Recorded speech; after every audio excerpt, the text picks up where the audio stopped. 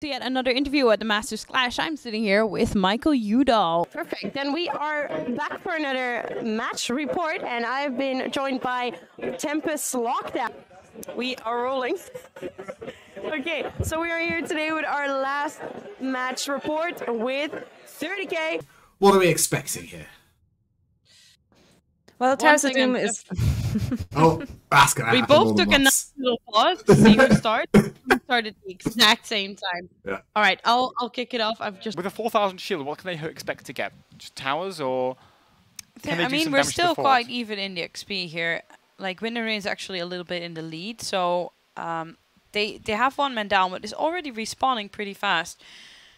So I think Winterrain should have an easy defense. They've got, but still humble. You know, they're like, yeah, we just came in here and we're gonna give it our best.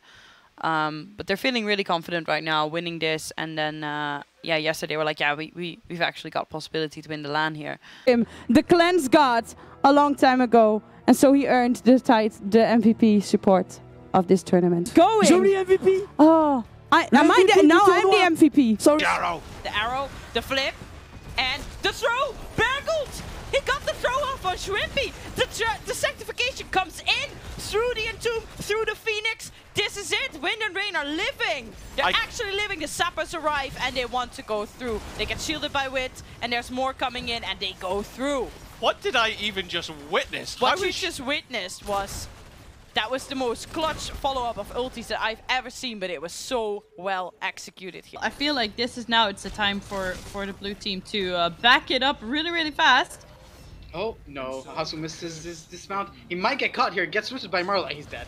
He is just dead. Merwin's here, gets big cleanse from Chelvin. Out, but Chelvin takes the taunt to the face, and he might be the one to fall here instead. He's 1 HP. Oh my god, he is actually living. Oh, the skewer onto Wit, the mind control. Wit is falling low, but oh, the dragon's arrow so savagely finishes off Rek'Sai here. And they're looking for more. Look at that. Nano boosted Taluf runs forward. Taluf is on fire. Oh, pressure. A lot more on the healing as we see the Poison Nova coming out alongside the Dragon Arrow. X-Ray is falling extremely low, but Ultralisk trying to sustain here on the front line as Cassia goes forward. There is the Judgment coming out alongside the 7-sided strike, but Chelvin, no mana, no HP, so low. They have to go back. But the focus is, of course, Jarvan. The tidal wave is there. Both of them go golden as Nautilus finds the hook. The Emperor Divide there to look and divide the team up. But it's going to be the Azir that's going to go first. The soul has been taken though by the Nuclear Vikings as they still try to hold on. But the Jarvan is going to fall as well. Ninto trying to get away with his life. But there is no getting away from the quadra kill that Olaf just provided for the blue team. But yeah, Spell, you have been performing extremely well this last series. I'm just wondering, you pick a lot of Diablo and a lot of really proactive tanks, like aggression is the name of the game here, and you keep getting away with everything. How do you do it? Standing here with the Hardos today, just now, and they just won their match against Chili Mountain, knocking them out. Guys, what are your first thoughts here? Relieved not to be last place. From 30K. Michael, you are here all the way from the US. What are your impressions so far? Well, I mean, first off, France is beautiful.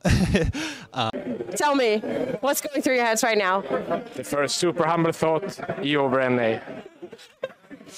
Humble flex. Now, so, yeah, exactly. And so we're just going to keep doing what works for us. So you're not going to play reactive, you're just going to do your own thing, is what you think? Keep on doing what we're doing, because it's working out so far. Yeah. Right? Oh yeah. That was for the stream. That was it for today, guys. Thank you so much for joining us, and don't forget to join us tomorrow again at 11 a.m. in Miami time. See you tomorrow. Buckle up for tomorrow.